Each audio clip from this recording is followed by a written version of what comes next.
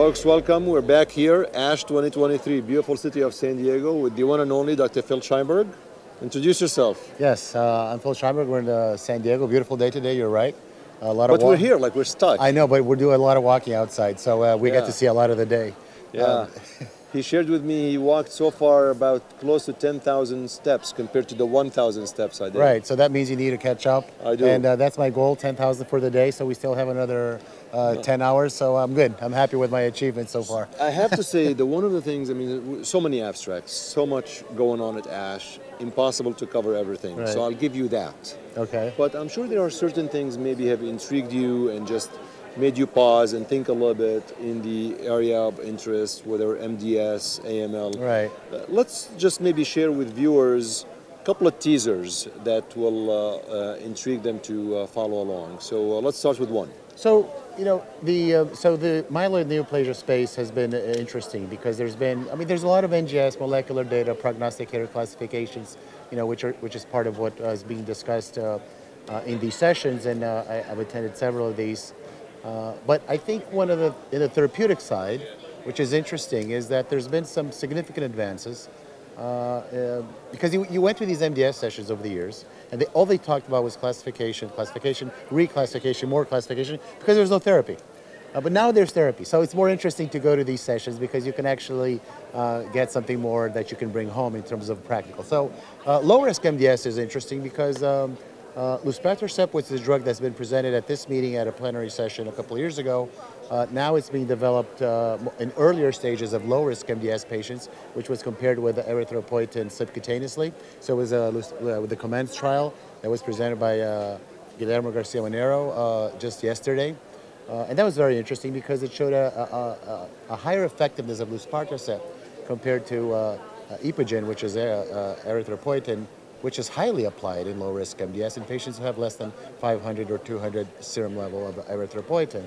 Now, luspatercept actually did better in a randomized trial. So that really caught a lot of people's attention as a very interesting option and how to sequence these drugs. And it looks like giving an anti-TGF-β agent like luspatercept early on is beneficial. Now, in the same session, there was another drug called imetelstat, which is an anti-telomerase agent. Not sure exactly how that works, but in terms of mechanism of action, but that's what it does. And very good results in the low-risk MDS patients. Now, keep in mind that these are non-del(5q) patients, which is Revlimid, lenalidomide is the standard of care. So these are very selected patients for which you don't have that many options. Want to just going back to the COMMENCE trial? Yes. You know, you hear a little bit about the comparator arm. Yeah. Is the comparator arm an arm where you would expect response to erythropoietin because they selected patients based on the EPO level and things of that nature? And, you know, as you talk to a lot of people, you know, say, okay, well, it's great, the experimental arm appears superior, but we kind of like, you know, the patients that we select for the control arm, they usually don't really respond to erythropoietin. Yeah, that's a really good point. So this came out actually in the subgroup analysis where they actually looked at those patients who had a serum level that was, you know, less than 200, less than 500, greater than 500. And even in those groups of patients who you would expect erythropoietin sub-Q to do well, like in those who had less, serum level was lower, in this subgroup analysis, luspatercept actually did better. Even in those patients you would expect erythropoietin to do well. So it did okay, so it had activity, it's just that luspatercept had a better activity. Okay. So obviously... And the transfusion, because I mean, we both can agree, requiring less transfusions is very important endpoint in patients who are transfusion dependent. So are these patients who are on the control arm normally respond to transfusion based on their EPO level and things like that? Yeah, well, they tend to do better if their EPO level is lower in terms of getting a sub-Q erythropoietin. But again, because it's a controlled trial, you have the experimental arm, and they did better. So you know, it really sounds like, you know, that's not what the trial showed, and that's not how it was designed. That you really want to combine these two agents, but this is a different story. Actually, I was going to ask that, so we'll leave it till next time. Yeah. The last thing before we move to the next abstract. Is there a way to simplify to our viewers how would they know a low risk from high risk MDS when a patient comes to clinic? Yeah, so that's interesting because there's a lot of there's the IPSS, the IPSSR, the IPSSM. So many of these reports, they were done at a certain time. So in 2016, 17, you had the IPSSR, you didn't have the IPSSM. But they tried to actually put it into current classifications and try to see how this study would have fared out using modern IPSSM, for example. So yes, they were not designed that way, but they try to apply those newer classifications to see if the data still holds, right? Because you might be using an older classification, especially with the intermediates, because the low risk tend to be, they stay low risk, and the high risk tend to stay high risk. The intermediates are the ones that tend to move more to higher to lower risk. Yeah. So it's a really interesting point. Important study, randomized, controlled, prospective in a patient population. Yeah. Many have said this is practice changing. Yeah. What else can you share with us? Well, again, in the myeloid neoplasma space, there were therapeutic-wise, there's interesting in the AML sessions, selinexor, which is a drug that's been approved in the United States for myeloma end state, like advanced multiple refractory lines of therapy now, and it has a modest activity as a single agent in that setting. A lot of toxicity. We didn't think we were going to see this drug in other areas, but it's been showing too. There's 2 oral abstracts with selinexor, either as a single agent or in combination with other therapies, hypomethylating agents, chemotherapy. That was kind of interesting. Is specific subtype of AML or?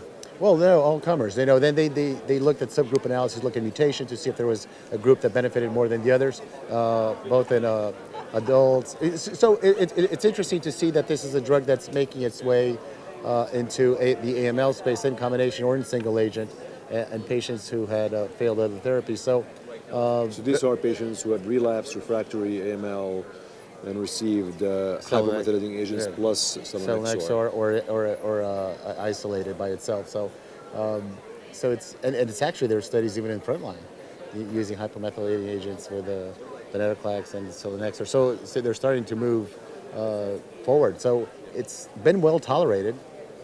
I was expecting more toxicity. Surprisingly, right? Surprisingly. You look at the myelomas data, you're like, wow, nobody's going to tolerate this stuff. Right. Even lymphoma data has a little tolerance and stuff. But apparently in AML, based on what was shown, it was okay so far. I mean, we have to see more patients getting treated. But the menin inhibitors, which is another class of drug, that's another one that's been also very, very high for KMT2A and NPM1 relapsed refractory ML. NPM1 is a favorable genetic mutation, but when they relapse, they don't do well. Or when they have persistent MRD positive with NPM1 detected by molecular biology, and KMT2A very hard AML to treat. So the menin inhibitors targeting patients who have those 2 mutations. The trials are looking at these 2 mutations specifically, which they tend not to do well. And how often do we see these, like just prevalence of? Pretty common. I mean, they're not that infrequent. I mean, I would say between the 2 mutations, you're up to 20%, maybe. Yeah. So it's a sizable toxicity. Well, it was very well tolerated. The differentiation syndrome is one of these side effects that you see with this. But again, used as single agents, used in combination with hypomethylating agents and chemotherapy, adults, pediatrics. So it looks like it's going to be a very interesting agent to stay on the lookout for. Now, randomized trials are ongoing right now, to see for registration, et cetera.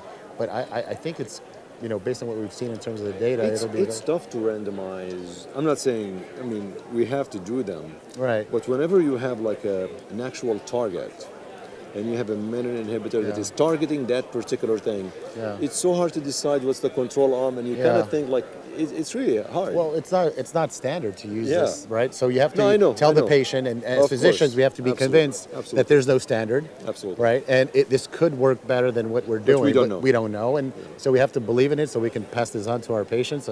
Because if you don't believe in it, then but that's true. So yes, we don't know. The data looks very interesting, very well tolerated, makes a lot of sense, mechanism of action. But again, we have to see how, when you have a controlled environment, how this pans out. Phil, thank you so much. We look forward to more data and seeing you again in the next few months at other meetings. It was my pleasure. Can I go back to beautiful San Diego? Absolutely. Walk. 20,000. 20,000. Okay. All right. Good to see you.